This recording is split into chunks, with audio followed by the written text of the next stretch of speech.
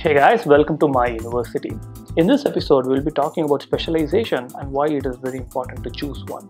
When you go for your master's, you tend to take subjects or you pursue research in a particular area of study. This area of study is called specialization. When you apply to a university, you need to first check if that university does provide courses and support research programs that are related to your area of interest. Say that you're interested in pursuing your master's in mechanical engineering. When you were in undergrad, you took around 60 to 67 subjects in different areas of mechanical engineering. Most of them are theoretical, and if you went to an average engineering college, most likely there's a set curriculum that you follow and you just prepare for the exam. Now on the other hand, when you come here for masters, you basically try to dive deep into one particular area. So to continue my example, say that you did very well in thermodynamics and heat transfer when you were in undergrad. Then a couple of areas where you can specialize is thermal systems, computational fluid dynamics, energy systems, and even automotive engineering. One other thing that I would like to add is just because you get very good marks in a particular subject doesn't mean that that is going to be your area of specialization. There is a good chance that it can be, but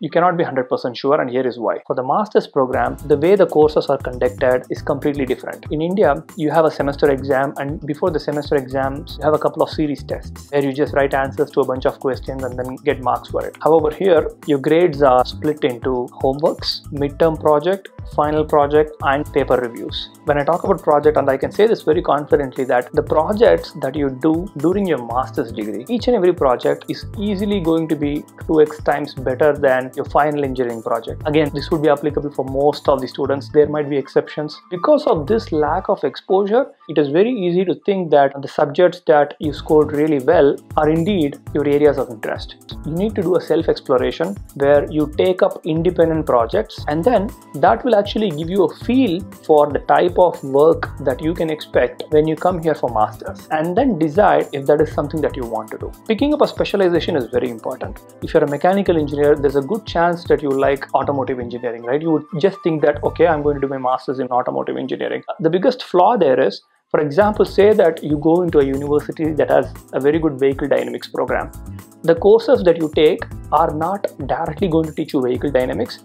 They are first going to build your skill set in dynamics. Then all of a sudden, you are learning things like advanced dynamics, you're taking numerical analysis courses, you are learning MATLAB, you are writing programs that basically solve the equations of motion of this dynamic system. It could be a multi-body dynamic problem as well. That can totally be something that you were not interested in the first place. So that is why having this exposure is very, very important. If you're spending 40 lakhs, I would definitely recommend that you start working on these type of independent projects to get more exposed. Alright guys, with that I'm going to conclude this video. If you have any questions, feel free to comment, okay?